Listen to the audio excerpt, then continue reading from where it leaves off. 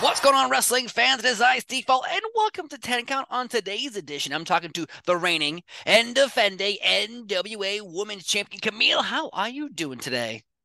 I'm good. Look, it's a beautiful day, so I'm doing good. I know, I wish I was outside. I'm in a stuffy room, I but can't do it. I can't do the rooms. I got to be outside. I know it's that time of year. I It is. remember being outside for other interviews, and someone's like, "Is that a what do you got on back there?" I'm like, "I'm doing a cookout right now while talking to you." But right now, you're having a good time. Hopefully, no mosquitoes get you. But There are coming, a few. There oh, are a there are a few. few. Oh no. Well, body slam them, I guess. Give them a good elbow drop, and then you'll be good. You'll be good. But on June 3rd and 4th, coming up with NWA, the Crocket Cup, a prestigious cup, a tag team tournament to determine pretty much who's the greatest tag teams in the world. But yet, on this card also, we have you defending your gold against Natalia Markova. Now, this is going to be interesting because the last time you guys wrestled, well, it was a draw. So now it's coming up again. We're going to see what we can get because I don't want to draw. Nobody wants to draw. We want to see a clear-cut winner. And right now, you're going on about over 720 days as I talk to you right now as the NWA Women's Champion. So before we get into that amazing title reign, what can fans expect from you and Markova? Because again, you two, I feel like, are the staple of the NWA Women's Division. So what you expect is for me to not take her as lightly as I took her last time. I think that, I've always kind of seen Natalia as girl with, big TNA, if you know what I'm saying, and, just walking around, without a care in the world type thing. And I just was like, I'm going to easily take this girl down. And that was not the case, unfortunately. And I did have to learn my lesson the hard way. The fans, they were chanting, 5 more minutes, 5 more minutes. I've been the champion for over 720 days for a reason. I'm not stupid, folks. She put me in a very bad position, okay? And I had to regroup. I had to regroup there, and yeah, I'll give it to her. She took me to the limits, but as an athlete, my whole life, as just a smart person, you know what I'm Yeah. saying? Okay, that might be a lie, but I just, um, I learned from my mistakes, right? Mm. I have to. So I regrouped, got a new game plan together, and I'm going into the Crockett Cup. Can't tell you everything that I'm ready to do, but I am going to give it my all because I am not going out of there without still being the one time NWA Women's Champion. I love to hear that because recently in women's wrestling, it feels like everybody is losing their championships. Bianca Belair lost hers. She was on a pretty important run too. Jamie Hayter lost hers. Jade Cargill lost hers. So this kind of like a streak going of out of all the major companies, Yeah. champions are losing. But obviously, you going over 720 days as NWA Women's Champion. How does that feel? Because again, we're talking about title reigns in professional wrestling, and usually it's like a hot potato situation. Oh, I have it and then I lose it. I have it and I lose it. But this is different. This is a whole. You're going on over a year plus as champion. This is incredible. I think June 6th or 7th will be 2 years. Wow. 2 years. So yeah, it's funny because when I first got the title, I mean, admittedly so, I had to remember it all the time.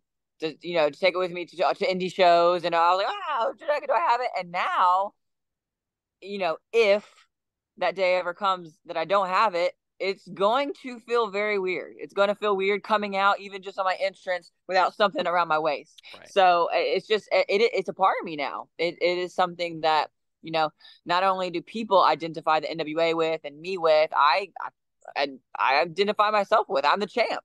So like it's who I am now. It's what I do, and I don't know. I don't. I go a lot based on my intuition. You know what I'm saying? And I don't feel like that's changing anytime soon. So how does it feel though when you originally were champion and again you brought it up where you're like, oh, did I bring my title? Oops, I forgot it. Oh, I have it. But now it is part of who you are. So, in the future, we'll say like 2000 days from now, when maybe someone beats you. Maybe, I don't know. Maybe you could be having until the day you die. But in the reality though, the part of you being ripped off of you and given to someone else, do you feel like that's going to mentally do something to you? Because as champion, this has become you. This is who you are. Without that, who are you?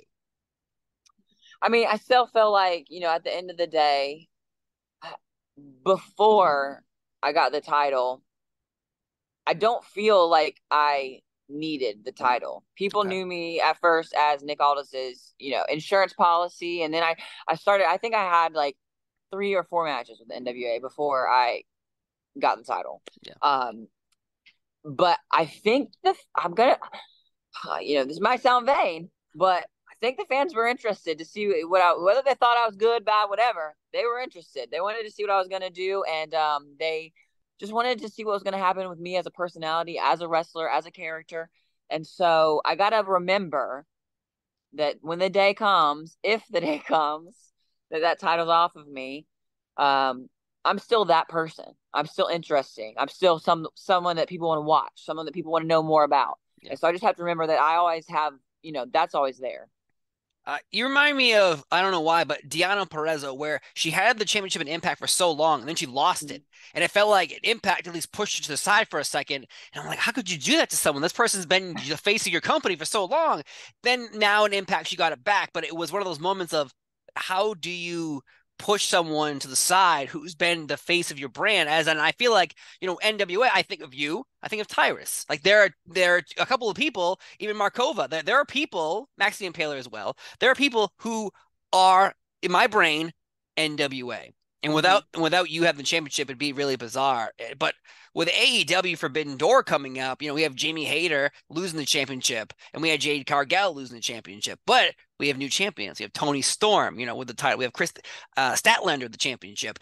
Could we see you kick down that door and show up at Forbidden Door? Because this isn't just like a New Japan thing anymore. I think this is just a universal, everyone come on in and have a good time and wrestle you, Toni Storm. Sounds pretty good to me. What date is that, Forbidden Door? That would be the end of June, the last weekend of June. I don't think you'll be seeing me at Forbidden Door then. Going on vacation? June 25th. June 25th would be the exact date in Toronto.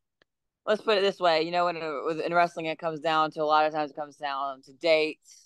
A lot of dates are involved. I was gonna say also Cash and Creative might have something to do with it as well. Well, I'm just gonna put this one down to dates. Okay. That's all you need. All you need to know about that. This one comes down to dates, and would I love to be there? Absolutely. I would love to take on some new challengers, and I will put my title on the line when I still have it. But yeah, I mean, I would love to. I guess Jamie Hayter's hurt now, but Toni Storm, Jade, I'm willing to take all of them on. I can't wait. I think we need to see this. I think because the NWA AEW I gotta interrupt you. I saw on Twitter actually that because someone tweeted that Layla Hirsch is coming back, and they tweeted it with the picture of me and her from when I showed up at AEW, and I was like, round 2, because the first round was great, if I do say so myself. So you versus Layla one more time, I think, needs to happen. As again, all these options for you are on the table, and I feel like that there's opportunities for you just everywhere. And recently, though, your boss Billy Corgan, of NWA at least, he is always sharing his opinions, and either you love him or you hate him. I love him, so I love the fact that he will share his true thoughts and not worry about what people think, and I love it. So this is what he said. He said, if you're not going to watch, just talking about Tyrus, if you're not going to watch him, then you're not a wrestling fan. Uh-huh. Oh, okay. But this comment got a lot of backlash. And now the question is, do you believe that politics in America have just blinded people to anything? It doesn't matter if you like Pepsi or Coke or you like hamburgers or hot dogs. If you are a Republican or a Democrat, it turns into this like, if you like hot dogs and you're a Republican, then you're a terrible person. And that's the weirdest thing to me, is it's a wrestling program. He's a bad guy. The point of view is to not like him. And Billy Corgan loves the idea of old school wrestling, of Tyrus is the bad guy. So when Tyrus loses, everyone will rejoice. Yay, he lost the belt. That's the whole point of all this. But yet, the way Billy speaks and the way people react to the way he speaks, it turns into like this bomb that goes off every time. Why is that the case? Why can't people understand that Tyrus is a performer and he brings a lot of eyeballs when he's on Fox every night holding the NWA championship? Well, I think Billy likes being polarizing. It's something he's done his entire life, and it's why he's sold the amount of albums he sold and has the amount of fans that he has. So there's a reason for that. As far as Tyrus is concerned and politics, and all that, I don't think that politics and wrestling should be intertwined. But you know what? It's life, and people are human beings, and feelings are a very strong thing. Feelings are a very real thing. And if someone feels strongly one way and it affects this over here, so be it. And I don't agree, and I'll say this completely, I completely disagree that if you aren't a Tyrus fan, you aren't a wrestling fan. I completely disagree with that statement. My personal polarizing statement would be if you don't enjoy the NWA women's division, then you might not like wrestling, because that is something that I can guarantee that you will have a good time watching. You will enjoy the women's wrestling in the NWA, and because I think that we're hard hitting, we're feisty, we tell good stories in there, and I don't know. I don't want to say this, and it's going to come off bad, but whatever. I'll say it.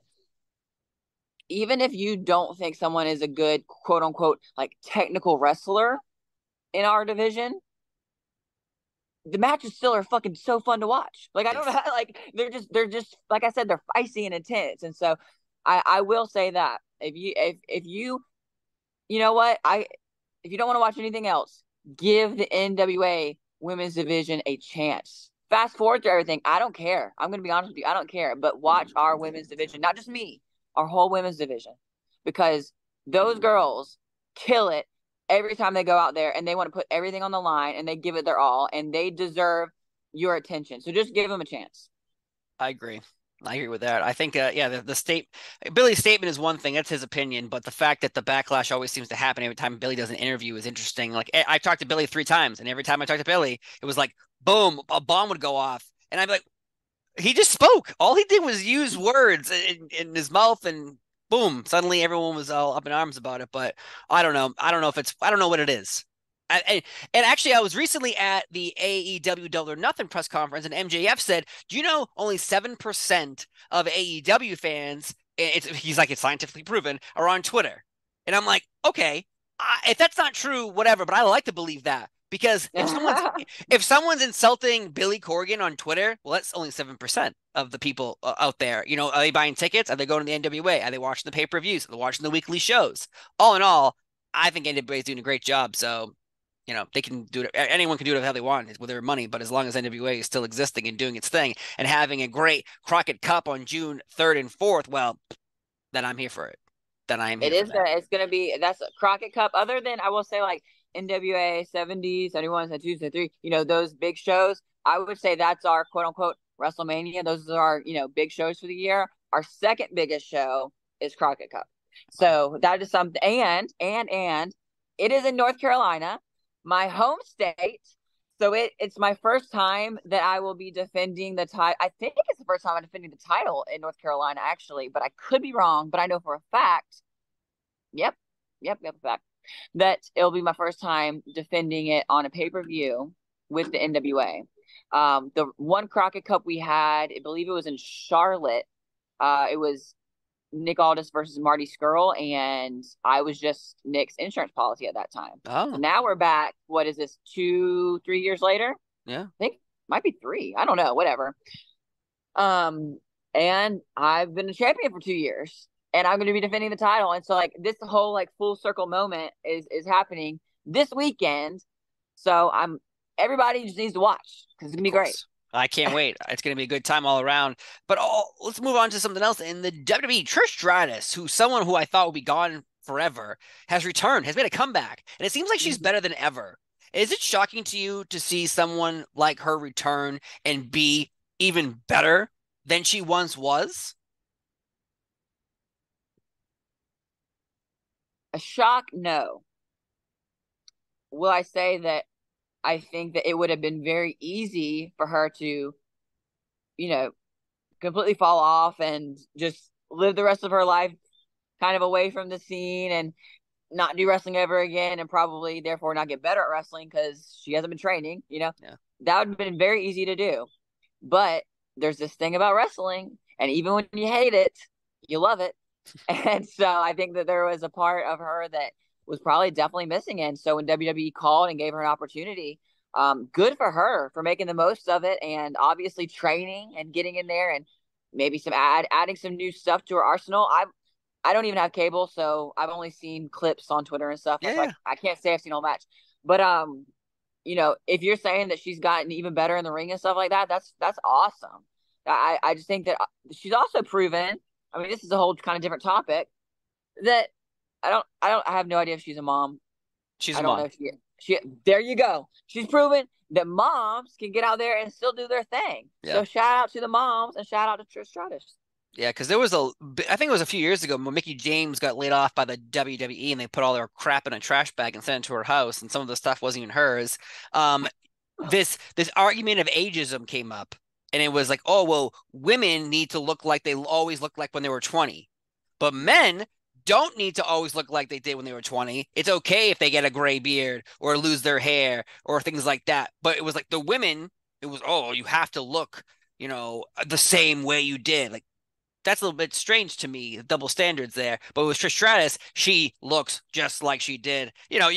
Everyone gets a little older here and there, but she looks amazing. It's not like you suddenly showed up and you're like, oh my, that's Trish Stratus. Oh, like that, she's still turning boys into men. So yeah, definitely. I like a fine wine. That's great. But I will say there's definitely that pressure there. I mean, for the past 4 or 5 years, I've gotten Botox in my forehead. Guess what? I haven't gotten Botox since December. Okay, because I said screw it. I'm a human being and I have expressions. And if I age, I age. And if y'all don't like it, then y'all don't like it, because this is me and that's it. So that's where I'm at with it. If y'all don't want to see my old ass out there, oh well. I'm gonna be out there. I'm gonna be out there doing whatever I want to do for however long I want to do it. I think the word old, the phrase old ass, I don't think makes any sense for you, but sure, well, you can use those terms. That's on you. That's on you. That's hilarious. In wrestling, though, it seems like celebrities keep showing up everywhere. And obviously, Billy Corgan is a celebrity in music and professional wrestling. But I was in Puerto Rico. I saw Bad Bunny take on Damian Priest in an incredible match. Logan Paul's showing up. There is many, many people. Is there a celebrity that you just would love to try to challenge you for the NWA Women's Championship? And because I think everyone loves to see celebrities come in and be like, I can do this, and then just get wiped out. You said woman, and that changed because I'll say man one. too. Well, because I have a friend actually. He won't be that well known because he's a baseball player, but his name is Eric Thames, and he's a huge wrestling fan. He loves wrestling, and he even said he was like, my finisher would be called the F bomb, and whenever he hasn't got to see me wrestle in person yet, and so I tell him that you need to come out to a show, and then we'll plan something where you come into the ring and then boom, boom, boom, get in the ring. And that's how we can start like a feud or something. But that's a man. Let me think for 1 second. Let me think of a female celebrity. You know who would be funny and would be great? I mean, not great wrestler, but would be entertaining for the thing. Cardi B, because I think she likes wrestling. I think yes. So let's go, Cardi B. Let's get Cardi B in the ring and see what she got, because she knows a little bit about wrestling. So I mean, she might surprise some people. It's funny you say that, because I went to Puerto Rico and I interviewed Liv Morgan and Raquel Rodriguez, and they actually said Cardi B and Megan Thee Stallion would be two women they'd want to take on. And they'd be a great tag team. They'd be a great tag team. And lucky for me, the interview went a little viral and TMZ picked it up. So I was happy about that situation for me. Nice. So hopefully, you and Cardi B can get in the ring in NWA. Billy Corgan can open up his checkbook and make this happen at a future NWA pay-per-view. I will reach out to Billy. We'll get this going. Don't you worry. Yeah. Well, good luck with that one, Steve. We'll see. I think he'll do it. Maybe. He might know some people. I think he might know some people in the music industry. He's in the music industry. Maybe he can pull some strings. You're right. I think he might know a few people. A few people. But June 3rd and 4th, though, this Crocket Cup is happening. If you love wrestling, if you love tag team wrestling, if you love NWA, I think this is the event for you. As I brought up that weird quote from earlier, but if you're not watching NWA and you're not watching it and enjoying it, then you're not a wrestling fan. Because in fact, that you guys are putting out your heart, your soul, everything is going out there to entertain the fans and the masses. And I gotta say, this is an event you want to check out. Again, you and Markova, who I absolutely love as well. Oh, she's great. You know, I love both of you so much. I've interviewed both of you, I think, about 3 times now, and both of you always bring something new to the table, and I always appreciate it. So remember, June 3rd and 4th, check it out. NWA Crocket Cup, folks, this weekend, baby. This weekend. That's right. I'm pumped. You're pumped. We're all pumped. And you will continue with your reigning and defending your championship. We're going to keep pushing forward. We'll hit the Roman Reigns 1,000 days. Then we'll hit 2,000 days. And then 3,000 days. I gotta beat Moolah's record of like 10 million days or whatever. Oh, you know what? I don't think we have enough time on Earth to ever beat anything Moolah ever did in the record books. So good luck on being number 2 for the rest of your life. But hey, at least you're number 2. And not number 3. All right. So all in all, Kamille, thank you so much for being here on 10 Count promoting this amazing event. Again, June 3rd and 4th, Crocket Cup. You and Markova are going to kill it one more time. I draw last time, not this time. We need a winner, and it's going to be you. Unless I interview Markova, and I'll say the opposite. No, I'm just kidding. Yeah. Oh, my God. Well, have a great day. Enjoy the mosquitoes biting your arms. I've been Seafall. She's Kamille. Have a great day. And we'll see you next time. Bye-bye.